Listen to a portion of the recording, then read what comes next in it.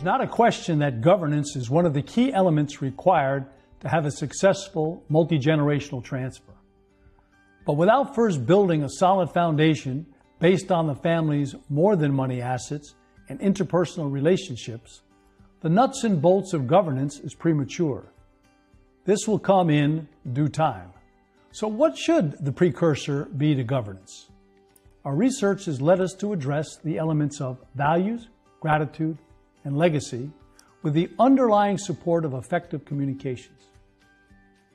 Allow me to give you a brief overview of each element. Communication 360 is when the family members understand everyone's unique social style, when tools for improving versatility in communications are addressed, and when clarity of family conversations are elevated in importance, and when learning the leadership strengths of family members is accomplished. Values 360 is when we identify individual and shared family core values.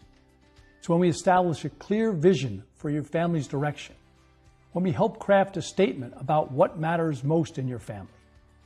Gratitude 360 is when we define what gratitude means to you, when we identify intangible talents to benefit philanthropic vision, when we communicate to whom you give to and why it's important to you, and when we measure the impact of your philanthropy. Remember, you can never be happy without gratitude. Legacy 360 is when we articulate what will the family be known for, when we encourage and empower heirs to add impact to the family's investments, and when we integrate core values with your existing professionals' plans and establish a shared legacy mission statement. After these prerequisites are completed, then a family is prepared to move on to Governance 360.